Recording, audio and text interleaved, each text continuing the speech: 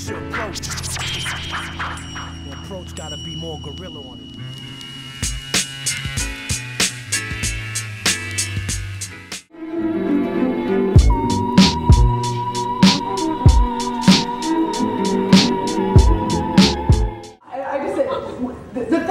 We're just Americans and we care about it just the way that you do. You know, I think people see a lot of celebrity stuff on TV and it seems very abstract. Like, you know, we all ride around in limos all day and sleep in baskets full of puppies and just drink champagne. And, you know, I had a bowl of diamonds for breakfast today.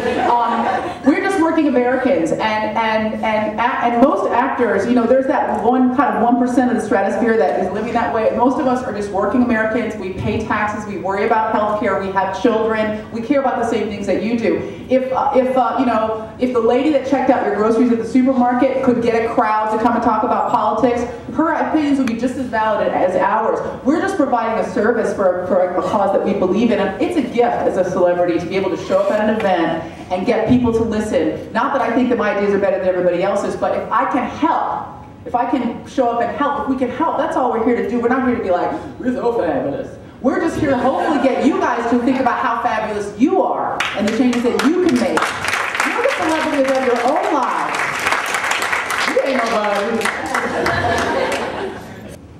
As I said before, you know, we are in such a bad place that when you just asked that question, you know, eight answers came, you know, flooding through my head, and I honestly can't, you know, put one ahead of the other because you know, I am getting older, and now you know, the idea of a family is right on us. So education is there, and you know, I'm just trying to figure out what kind of a world, you know, my children are going to grow up in. So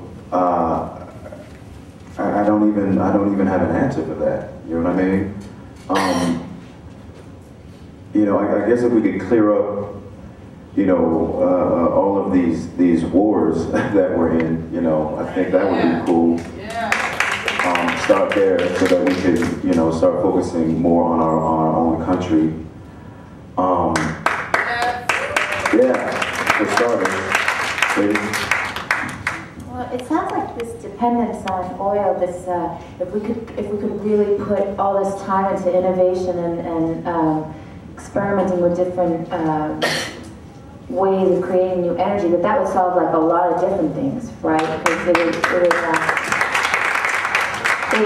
clean up our planet. It would provide new jobs. I mean, remember when they said like we were going to go to space? People probably were like, what? You know, whatever. And they did. And then how many, you know, scientific things have they discovered because of this that have helped health issues and whatever. And so there's that, and then there's the fact that we just won't be reliant on these other countries for oil, which then, of course, goes into the whole terrorism thing. And so it seems like this idea that he has to really, in the next 10 years, put the money into that, where they said, like, let's put the money into going to the moon, and they did. I think they could do that with this and figure out how to get our cars riding around and whatever. I don't understand all the different energies, but you know that, and then you know there'll be great inventions and new jobs and new factories and new places to solve these economic problems that we're having for people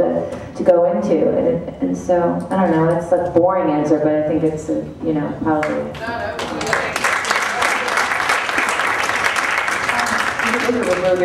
I would say two things. I would say the one thing that's most important to me is that we have a government that feels like it is responsible to its citizens again. I think if you look at what's happened over the last 8 years, we've had an administration that decides what it wants to do and then figures out a way to, if they can't persuade you it's the right way to go, they'll lie about it to get you to figure out it's the right way to go. And then when we all discover that they were lying about it, they come up with a new set of lies to cover the old set of lies.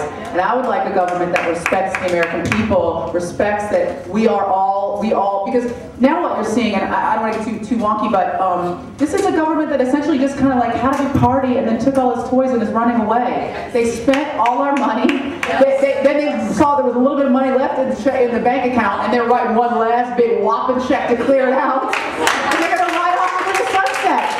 And we are going to be left holding the bag, and not just for the next 4 or 8 years, but for just decades. Yes. And we could have been spending the trillions of dollars that we were spending on Iraq if we had just taken that money and put it back into this country. Yes. Just think about where we would be now.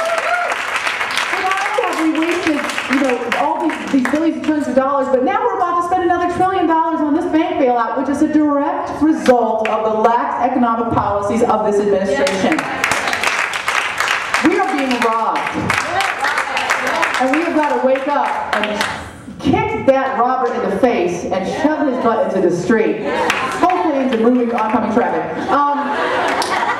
So that's my main issue, and I think that the subset of that is that when you have a government that respects its people, then they do what the people want and not what they want. And this is an administration that, like, they had these pet projects where they gave these no bid contracts to Halliburton, and they were giving Halliburton these multi-billion-dollar contracts without having to compete for them, and then Halliburton took all those billions of dollars and moved to Dubai so that they wouldn't have to pay taxes. I mean, it's like, oh, okay, all right, wait a minute.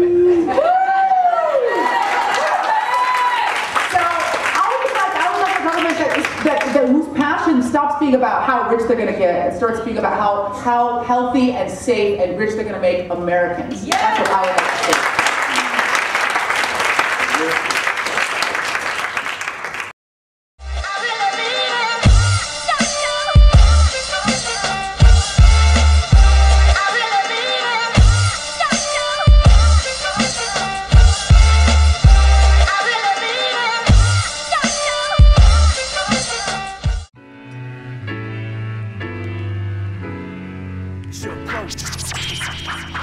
Your approach gotta be more gorilla on it.